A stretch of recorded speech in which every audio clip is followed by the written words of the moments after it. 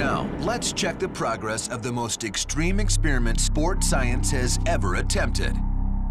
We want to see if an average human can complete the world's most difficult endurance event, the Ford Ironman World Championship in Kona, Hawaii. Sports science team leader John Brenkus is our lab rat, and we've given him only 3 months to get ready for the Super Bowl of triathlons. By far the hardest thing to do in sports is to wake up. Over the course of 12 weeks, John swims 65 miles, like crossing Lake Michigan.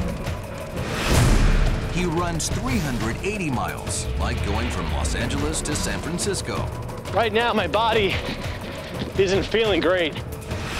And he cycles 1,500 miles, like riding from New York to Dallas. When you're training for an Ironman, you can never work out enough. It's like it never ends.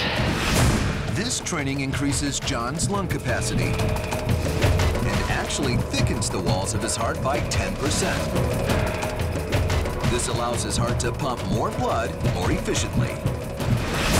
By the end of his training, he has burned 440,000 calories. That's the equivalent of burning off the calories of 10 double cheeseburgers every day for 3 straight months. After 12 weeks of intense workouts, John's final VO2 max test registers 64.9, 13% higher than when we started. Woo, yeah. To put that in perspective, a world-class triathlete like Chris McCormick has a VO2 max of 80.2, substantially higher than John's improved measurement. Now that his VO2 max levels have increased by 13%, we've pegged his chances of finishing the race at 13%. Can he do it? Time to find out, because it's time for the Ironman.